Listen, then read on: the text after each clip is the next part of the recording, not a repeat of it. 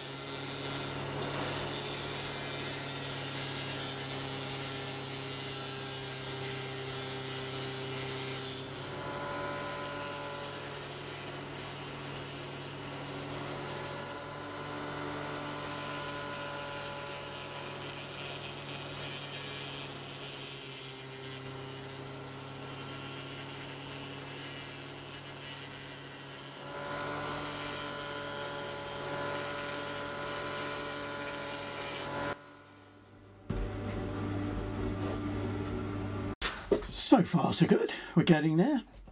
I have to say that I really like these little diamond wheels. They're not a lot of money, I forget how much I paid, but you get a pack of about 12 of them. This one's started to wear now. It's not surprising, this sandstone is very hard. I don't know if you noticed, but I was also using the edge of the wheel, which is diamond coated. I was trying to just round over this quill. This is the quill of the feather. And I was using the edge of it to try and round it over. And I'm going to do a bit more of that because I think it was working. But I really like those. So the next thing is I'm going to try and cut this area back here. Cut it down towards the quill. And then smooth them, both sides. And then smooth them. And I'm going to try and use these little wheels you get, carborundum wheels. I think they're pretty much designed for use with wood, and I'm sure they'll work dry, but I don't know how well they'll work on this sandstone. As I say, this sandstone is very hard. But let's give it a go and see how we get on. I'm enjoying this. This is great fun.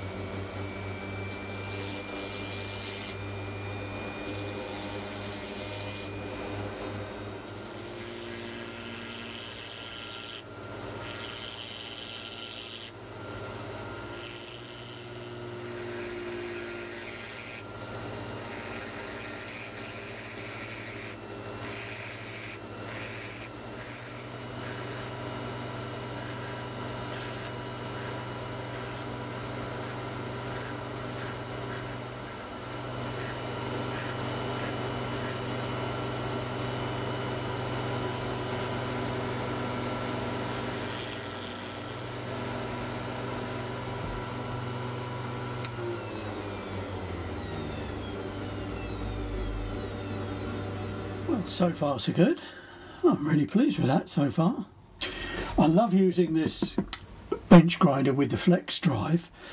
It's much quieter than the Parkside, and because this is a smaller tool, it's easier to grip and you get more manoeuvrability with it. So I'm really pleased with it, and it runs really smoothly as well, which is nice. Going back to the work, I've the edges, where they're quite sharp edges, there's a slight roughness to them. Now, if I was doing a lot of things, I would sand that down. But because this is a feather and it, you would expect it to have slightly rough edges, I'm going to leave that. You saw me try the carbo wheels. I won't use them again on this type of stone. The stone's too hard, and what's happening is the carborundum is burning and marking the stone. So I had to clean it off with a diamond roller. I use this diamond roller, I think it's 120 grit, which is quite fine, just to clean it off, and I'm quite pleased with it so far. I have to think about the next bit. What I'm concerned about is that I want to make it, because this could be a leaf, sort of, not quite, but I obviously want to put some lines in it to show that it's a feather, but I'm not sure how to do it. At the moment, I'm not sure how to do that, because I'm at the stage now where I think that's not bad, and I don't want to cock it up. So I'm going to have a little think, and I might have a little practice on the back of this stone to see what I think is going to do the job.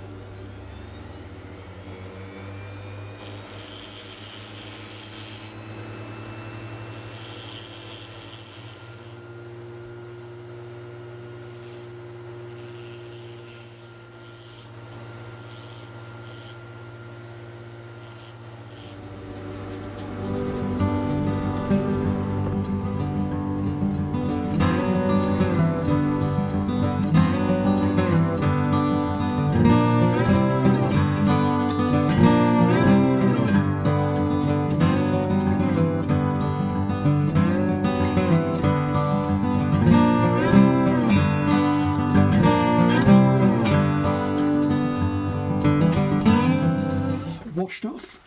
They always look nice when you've washed them off. I'm very pleased with that. A feather paperweight. I suppose you call it a featherweight.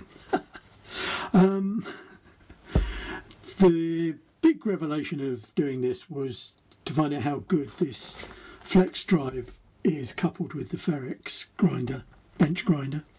That's worked really well. I've loved using that. The carborundum tools don't work on this sandstone, this Indian sandstone. It's much too hard. So learning all the time. These diamond wheels are just fantastic. I mean, I've just used one diamond wheel on this job, and although it's pretty worn now, it's done sterling service and it's still got wear in it for side grinding and what have you. I really enjoyed it. So I hope you've enjoyed watching this. I hope it inspires you to have a go. It's not that difficult and doesn't require a lot of equipment. Thank you for watching. If you did enjoy this, please give me a thumbs up. If you want to see more crafting projects similar to this, please subscribe. I'll be doing a lot more from now on. Otherwise, have a nice day and take up stone carving. It's terrific fun.